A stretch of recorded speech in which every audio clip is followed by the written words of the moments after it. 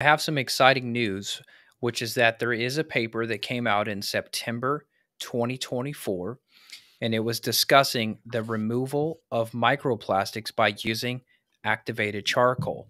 Bingo. Now, this is a paper that is based on water. Okay, this is not saying it does this in humans, Hmm, hmm. but it does it in water. Here we go, 94% removal of microplastics using activated charcoal. So Yep.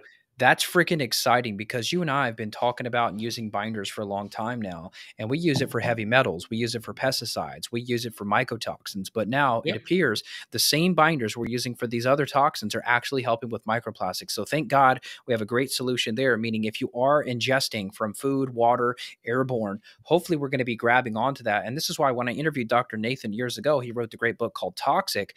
He said binders for life. And so now I'm basically preaching the same message, binders for life. I take them every night before I go to bed because I like the blend of clay and charcoal that we have. And we've used it in thousands of people. And now with this literature on activated charcoal, microplastics in the water, we can only assume it's helping with the body as well. And so I think now here's the question for you, which I don't even know if it's possible to answer.